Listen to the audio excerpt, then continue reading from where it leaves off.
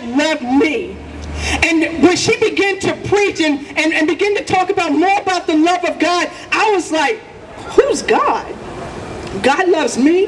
And I'm saying, I grew up in church, a Methodist church, but I didn't really hear about God and him loving me. It was just so many other different things that, I was taught about, the Bible stories and things like that. It didn't really mean anything to me. But at that point in my life, I knew I was searching for something.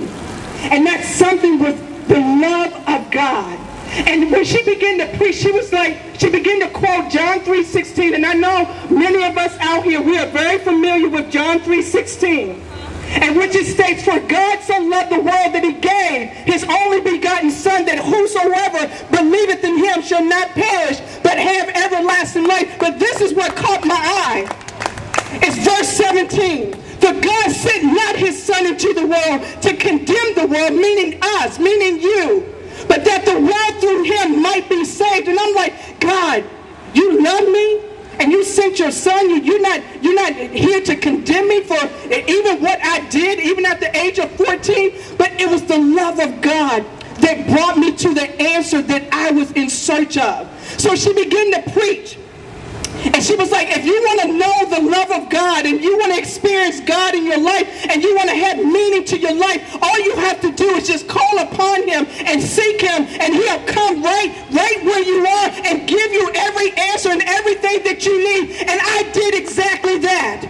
I ran home and I went to my bedroom and I fell on my knees. I said, God, I want to know the God that this woman has been preaching about. And at that moment, I'm telling you, every burden, every concern that I had regarding my family, and even not even knowing what I wanted to do with my life, all of that dissipated.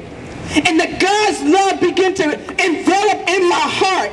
At 14 and up until the age that I am now, I know what the love of God is like. And I don't know where you are right now, but I'm telling you, it's the love of God that can bring you from out of your mess to where you need to be.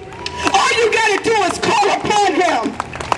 And you probably have heard this year after year, or week after week, but I'm telling you, I'm speaking to every person in this area, because I come out here all the time because I know what it's like to be where you are. Now, I wasn't without a house or anything like that or whatever, but I was lost and I was in search. And it may be somebody here today that may be in search of something, but you don't know what it is. And you try to find it here and you try to find it there and all that, and nothing is working out. But I'm here to testify today to let you know that it's the love of God that is what you need. And it's the love of God that can set you free.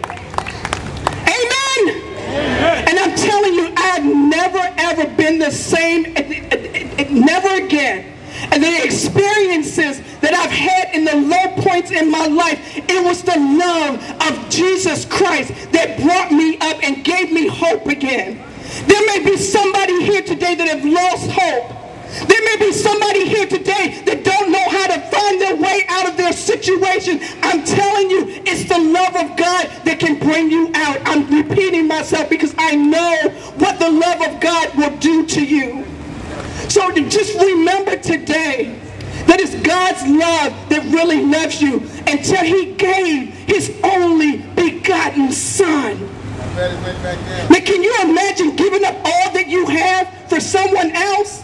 I can't imagine that. I thank God that he did it. He loved me enough, and he loved you enough to give his only begotten Son, not to condemn you where you are, but to give you love to bring you up to where you need to be. And I'm telling you, every last one of us need to experience God's love in a new and fresh way. So I went home and I began to call upon the Lord, and the Lord met me there, and my life had never been the same. And I just want to encourage each and every one of you, wherever